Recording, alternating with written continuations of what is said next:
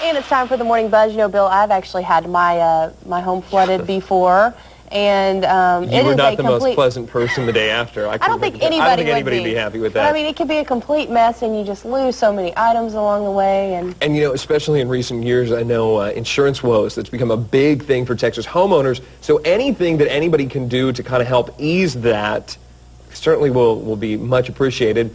And that's where this morning's guest comes in. This morning we're talking to Chad Roden. Chad is with Rainbow International Restoration and Cleaning. Good morning, Chad. How are you doing? Good morning. Pretty good. Well, I'm sure everybody's at home saying, why is there a person with a garden hose spraying down a perfectly nice house? We bring all of our trainees from all the different franchises around the United States and around the world in for the training of the house. We bring the hose in, and we pump about 1,000 gallons into the house and bring them in and teach them the different methods of how to do the water extraction and how to set up the equipment to dry it down more efficiently so we can save the insurance company money. Yeah, I was going to say, let's take one step back, Chad, and that is basically the service that your company offers. I don't know what the technical term, but it helps someone dry out after some type of water damage occurs to their home.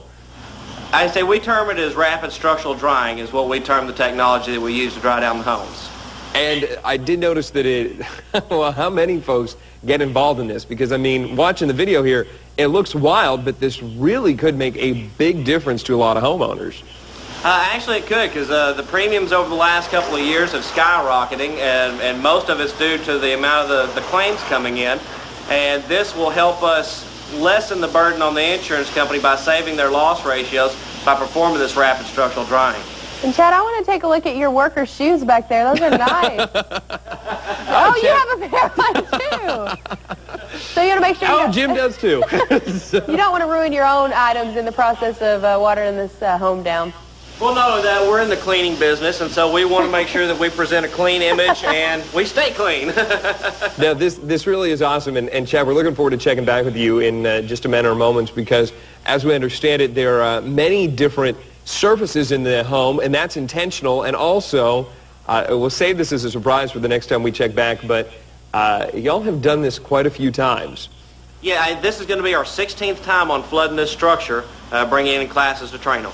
And still looking good. So we'll get more information for homeowners. Like you said, anybody who's ever just left a faucet running or anything that could use some help.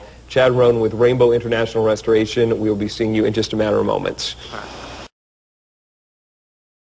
And we're checking back in with the Morning Buzz. Kind of been joking, but it really is it really is a lot of useful information this morning about, you know, what you do when your washing machine has a problem, you leave a faucet on, your house floods for some reason. What can you do to kind of savor some of those items in there? Absolutely. Well, one of the first things you want to do is talk to our guest this morning. That's Mr. Chad Roden. Chad is with Rainbow International Restoration and Cleaning. Good morning, Chad. How are you?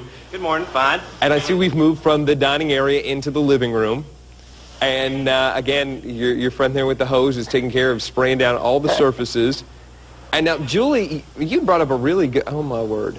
Julie, you had brought up a really good question earlier, and that is, well, why don't you go ahead and ask it, Julie? I was talking to Bill about, you know, if this does happen to you, what's the first thing you should do with your furniture? I guess my first thought would be to take it outside and try to let it dry out, but what should you do? What should be what's the first, like, the protocol for when that happens?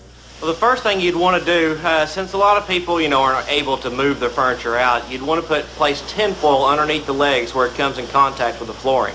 That would keep it from transferring any dyes from upholstered goods or any stain or any type of furniture finish from the furniture to the carpets. And Chad, I'm sure a lot of people, in particular when you deal with carpet, think if it's flooded, it's just gone. I mean, there's no way that it's ever gonna come back to its original condition. Can it be brought back to life? Absolutely. This carpet in this house has been flooded, like I said, 15, 16 times now, and we've brought it back to the same original condition each time. The carpet regains actually 110% of its strength once wet and dried out. This house, we've not put any special construction materials in it. It's all built to code with just your normal construction means, your 2x4s, plywood subflooring. Built several different levels of it. None of this is easy to dry out, but we do this so that we can show our franchisees the real-world conditions. And I guess there are multiple surfaces in that home. Am I correct, Chad?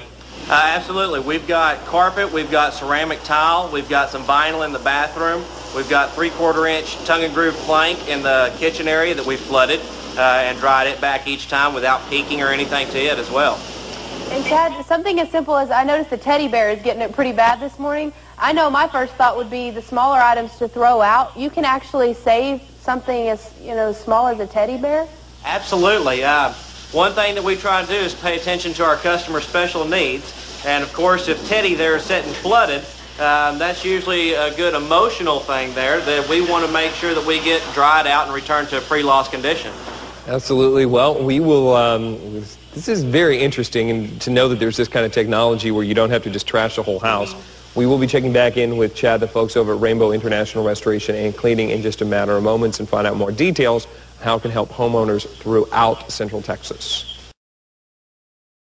And we're checking back in with the Morning Buzz. This is definitely a first for the Morning Buzz. We are flooding a house this morning. Absolutely. Well, we are, and I don't want to take that burden on my shoulders, but we're talking to some experts who are flooding a home, and they're doing it to help you folks at home if you should ever experience some unwanted water inside your homes. We're joined this morning by Mr. Chad Roden, who is with Rainbow International Restoration and Cleaning. Chad, good morning. Good morning.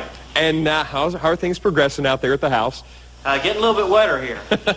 Well, I guess we wanted to talk to you because you showed us how you guys spray down the home.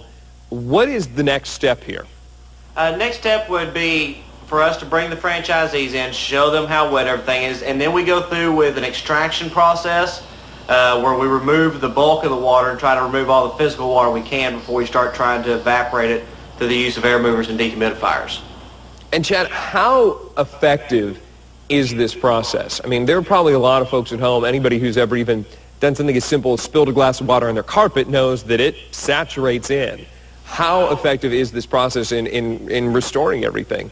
Well, with the extraction tools we use, we're able to remove 92% of the free water in here, and so that only leaves us about 8% to evaporate. So we're actually very successful with this method. And for folks at home that are seeing this, and I mean, hopefully it's something, nobody ever really wants to utilize this service. It typically means something probably unpleasant has occurred. But in their minds, how effective is this, well, I guess as compared to an insurance company coming in and just totaling out a house? Well, I say, as you saw us wetting down the contents and everything in here, the contents are typically dry within about 12 hours, where you can actually sit on the contents. The rest of the structure, it takes us about 72 hours to get it completely dry. And so we keep the homeowners out of the house less. So we're actually very successful using this method versus the rip and gut method. And in